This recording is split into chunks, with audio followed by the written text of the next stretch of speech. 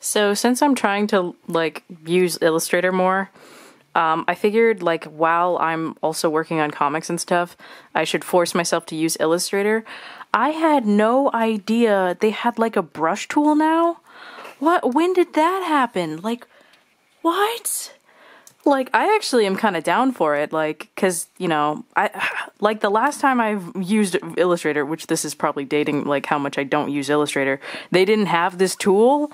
Like, you couldn't do this before, like, and it's vector still. Like, what the fuck? That's amazing.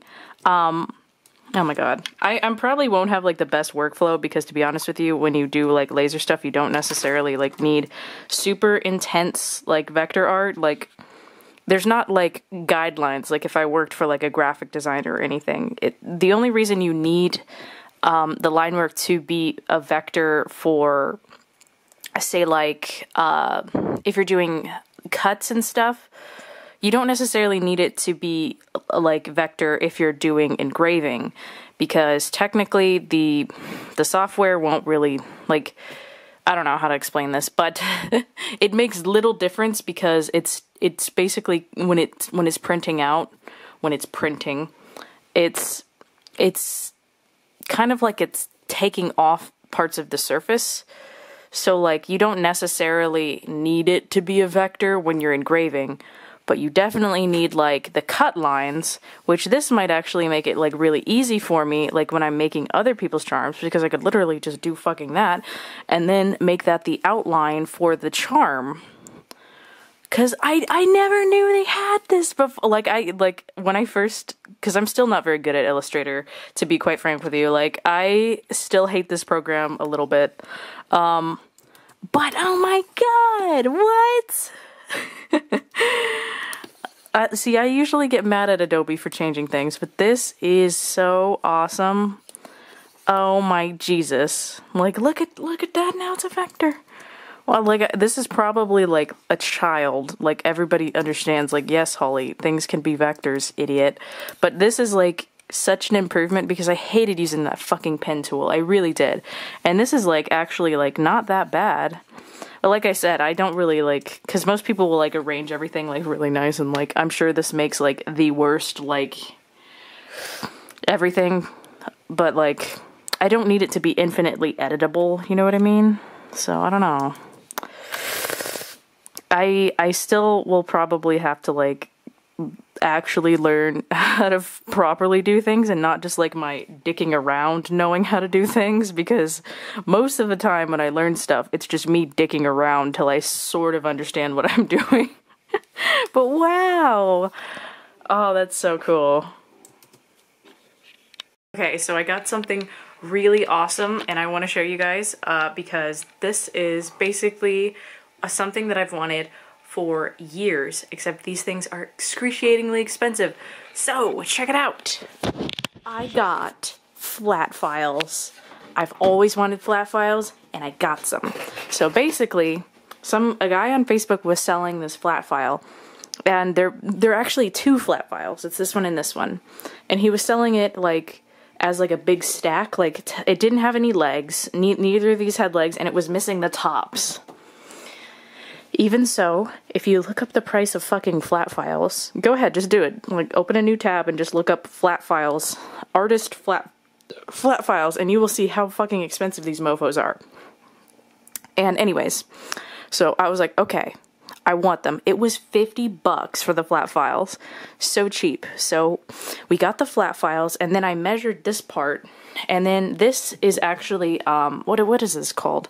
Subflooring for, like, what's it, like when you install flooring, you usually have to put a subfloor. So I went to Home Depot and I got this because it's, like, fairly smooth. So I installed by, like, drilling a small hole, and then putting screws in so they won't get off. And then I also installed IKEA legs so that they'd be off the ground. So now I have two of them.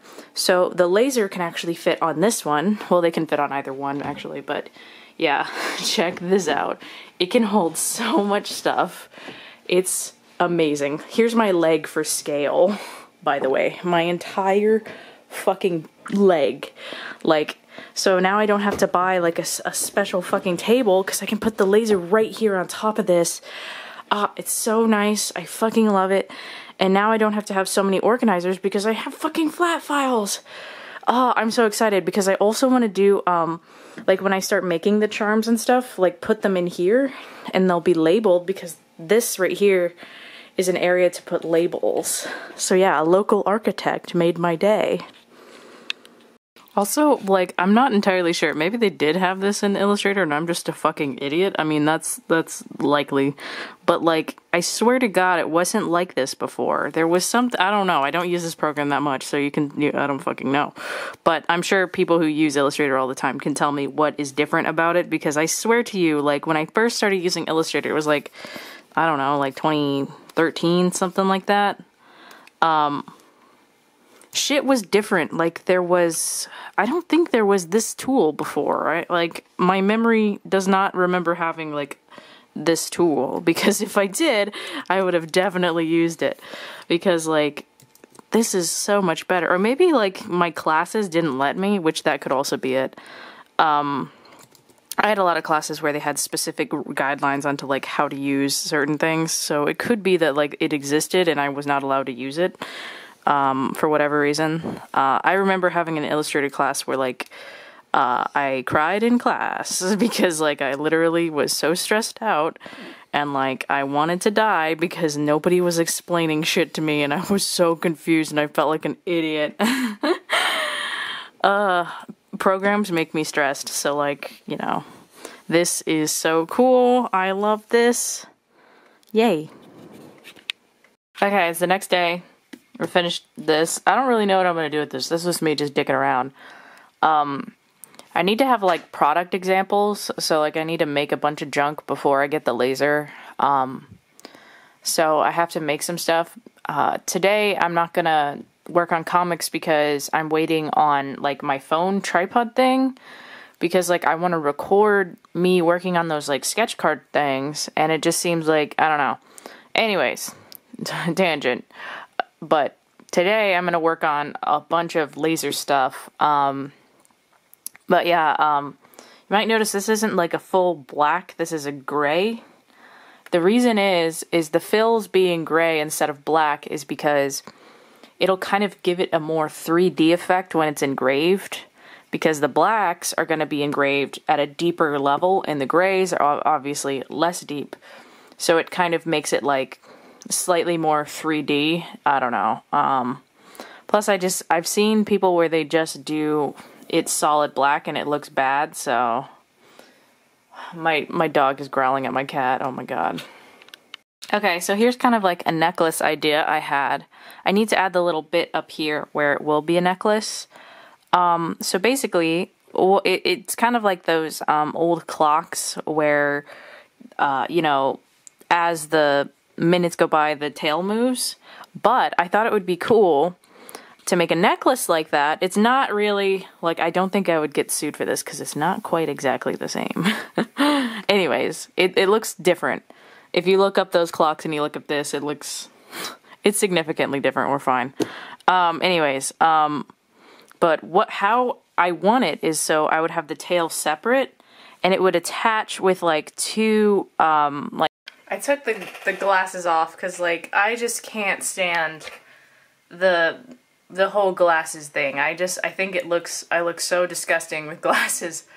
Anyways, basically, I figured I would tell you guys a thing or two that's gonna suck real, well, I mean, it's not gonna, it's gonna make my life a little more complicated. So, my sister wants to get a divorce, and she has a 1-year-old, and basically she has nowhere to go. She doesn't have a car, you know, there's good reason why though. Her husband basically, like, when they got together, he was a recovered alcoholic, quote unquote, and he started drinking again, and she's tried, like, literally everything, and he won't, you know, stop. And, yeah, so she texted me and was like, I need help, blah, blah. So when I move out, most likely what's gonna happen is my sister's gonna move in with me and Robin. Robin is my niece, the 1-year-old. She's gonna be 2 in June. But anyways, yeah, so like all the places that I was looking to rent, I need to have 4 bedrooms instead of 2. And when she first moves in, we're probably not gonna have like child support like right off the bat. So it's like literally me supporting 3 people with my income. So I'm kind of just like, oh shit. Yeah, so that's gonna be the deal. And yeah, so just so you know, that's if you ever hear like screaming and shit in the new place when I move out, it's a child. Yeah, I'm kind of like, I love my sister a lot, so like it's not, I don't have any problem with my sister moving in. It's just like I don't handle children very well, and like I don't know how I'll deal with that, because I don't want to say I don't love my niece, because I love her, but she's child. She's like baby, and babies can't tell you what the fuck their problem is, so they scream, and I don't know, they're just loud and they make me depressed. So like I don't know how I'm gonna respond to that, because like, you know, I didn't sign up for baby, but you know, I can't have my sister live with like an alcoholic. Like I said, my dad died last year because he was an alcoholic. Like, so I just refuse to like let my sister like live in a place where it's gonna be a bad influence on Robin.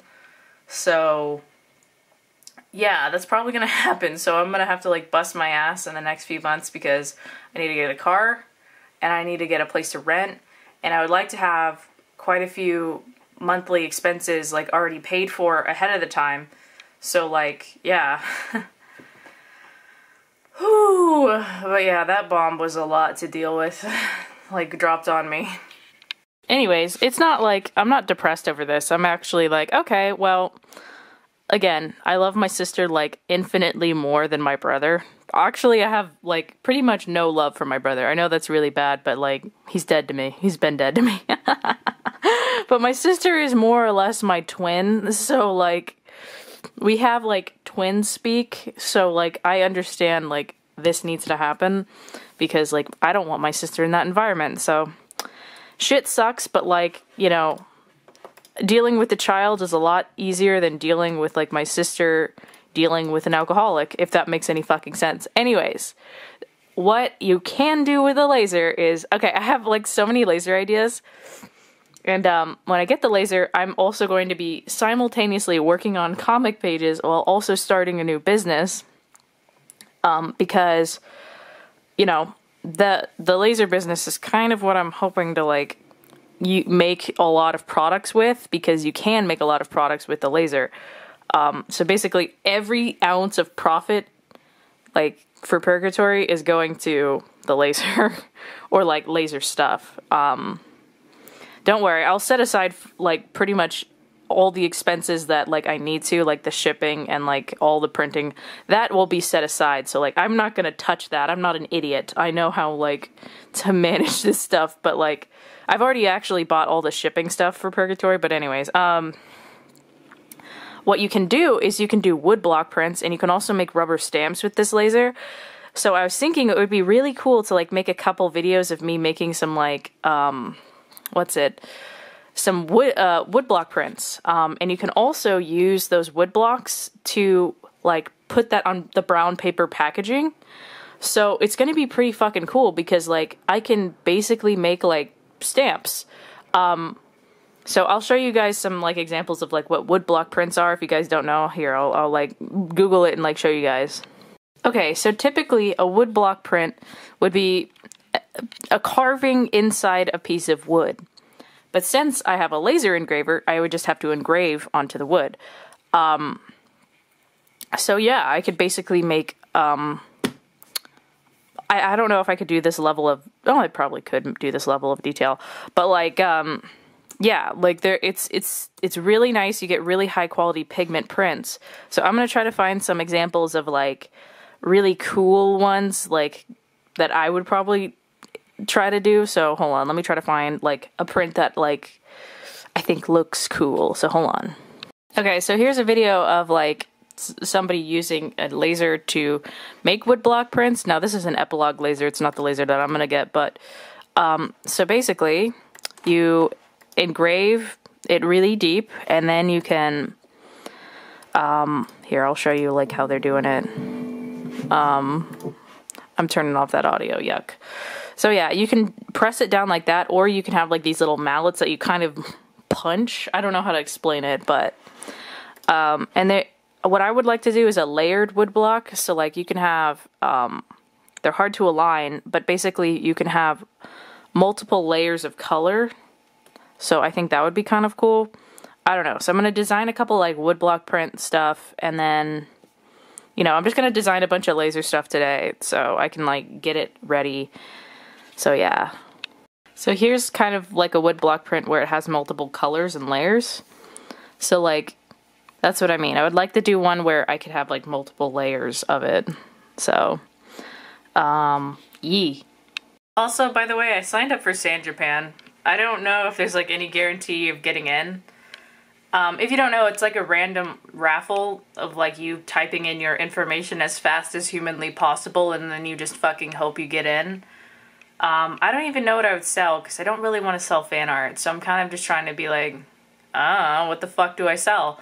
So I'm trying to, like, also right now determine what it is that I would like to make. What would I buy, you know? So I'm trying to think about, like, when I make junk, what junk would I buy? And it's mostly cutesy, stupid garbage, so that's probably what I'll end up making. But yeah, if I end up going to Sand Japan, I'll let you know.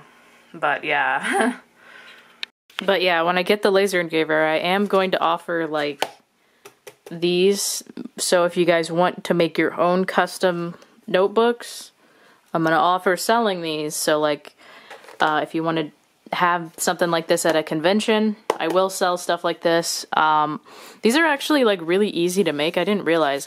All you have to do is just get the comb binding, and then you just laser engrave the front, and then you stick the paper in it. And the paper, I will have to buy a special hole punch for it, but, like, that will be, I won't have these available immediately because I want to, like, see where the profits lie with all the stuff I'm making. But yeah, I will have this on the shop eventually, and it will be about this size, like 5x7, because I can buy pre-cut 5x7 sheets, because I'm not cutting paper for these, because cutting paper means imprecise cuts, and I don't want to do that. So yeah, there will be a standard this size only, so yeah. So I'm thinking for the woodblock print, I kind of want to do something like that print. That's obviously a Miyazaki, like, Kiki's Delivery Service print, but I kind of want to do something food related and then add, like, cute little critters in there, and then just, like, continue to keep adding, like, cute things into other designs. So I'm going to try to decide how I'm going to do that. I don't know what type of animal I want to do. I'm thinking a rabbit, so, because I really like rabbits. I think they're weird looking if you look at them from the front, but other than that, I like rabbits. The brown bubble mailers came in. I am so happy that they're actually brown, because, like, a lot of bubble mailers, like, when you buy them, they're actually not brown, like those ones, even though on the listing they're brown, and they say craft brown. That is not craft brown. That's Manila, you fucking idiot. Oh my gosh. So yeah, some of the people who are on Kickstarter will get these. It depends on, like, how big your thing is, and then I will use up those. Sorry, I know it's ugly, but, like, that's what I got, so yeah. I want to use those up. I'm not just going to get rid of them, you know? So I want my aesthetic to be brown, and, you know, some people are liars on their description pages. But yeah, this is, like, my favorite type of brown. Craft brown, yes. The best brown. Okay, I was originally going to make, like, woodblock prints, but then I got distracted. So here's kind of, like, a mock-up. I just sort of, like, put a wood texture over it so I could tell, like, where the places it would be cut out. So basically, I want to make a couple of these type of things. basically the bed size of the laser can do about 12 by 18. I mean 11 by 18. So I can do fairly large wood things, and I was thinking, you know what would be really nice to do kitchen type stuff, because I don't know if y'all are aware of this, but I fucking love kitchen decor. It's kind of a problem. Like when I move out, you guys will see how much kitchen decor I have. It's kind of ridiculous. But anyways, I was thinking, you know, it would be cool if I made like a bunch of signs that have like measurements, because when you're baking and stuff and you don't know like the conversions of like liquids to like cups to quarts to gallons, you know. Plus it'll be a cute little sign. So I'm going to do a couple of like designs like this. I don't know how big I want to make this. It might look stupid if it's huge, but yeah, I want to do like a cat one and one with like more food, you know, a bunch of different ones. Y'all, I don't know how to handle all these damn stretch goals. I'm still drawing the sticker sheet and for the Kickstarter, and I just reached the wooden charm stretch goal, and I'm like, what the fuck do I do now? So I was thinking I could do buttons, because again, keep in mind, I have a lot of ideas of purgatory merch, but I have to make sure that like when I do this Kickstarter, the stuff that I make for the Kickstarter stretch goals has to be very lightweight. So I was thinking I could do buttons. Typically people don't do buttons because, to be honest with you, buttons are kind of lame. I don't really want to do buttons because they're lame, but okay. I thought, what if they were special buttons? So then I got to thinking, what if I got a heart-shaped, because I've seen these before. These are the heart-shaped, but this is a heart-shaped button machine. So this kit includes 100 of the pieces, the cutter, and this thing, or at least 100. Oh no, it's got 500. Oh my god, I didn't know that. So yeah, it's quite expensive, as you can see. But again, this could be something that I could offer other people, so you wouldn't have to get them made in China. And I could have the machine for like forever, so I could keep making like heart-shaped buttons. So I think that'll be the stretch goal. It'll be kind of expensive, but like really it would be like the $7,000 stretch goal. So I'm gonna come up with some designs and be like, okay, here we go. And then I'll get it, and then I'm also gonna order the excess pin backs. The only thing that worries me about this is that like eventually like they'll stop selling these, because this is like a Chinese product. So like it does kind of worry me that eventually like this investment will not really like hold through.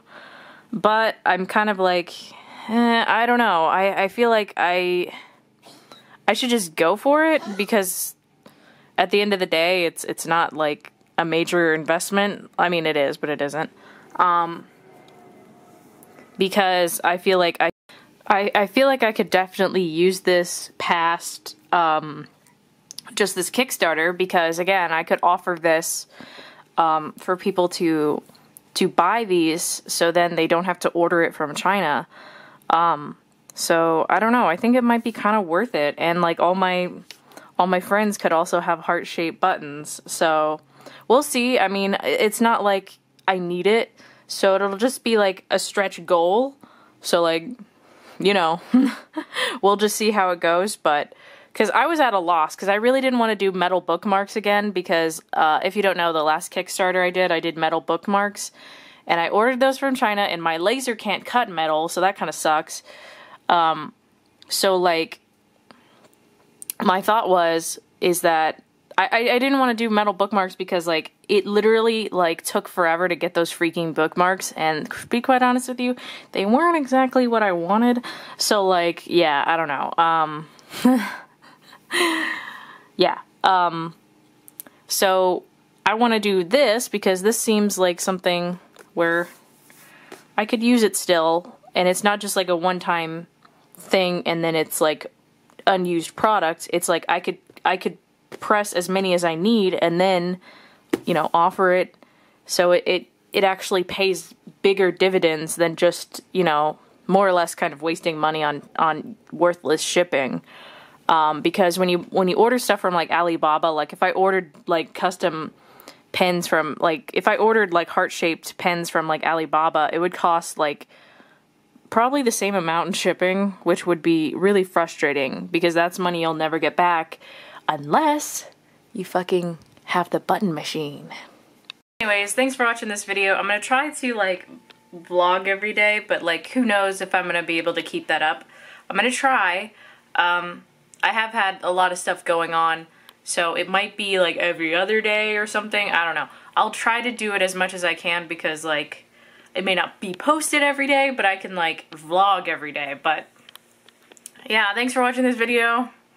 And if you have any like stretch goal ideas other than the heart-shaped button things, let me know, because I'm not like against any other ideas. I need something lightweight, so that's kind of why I'm trying to think. So yeah, let me know.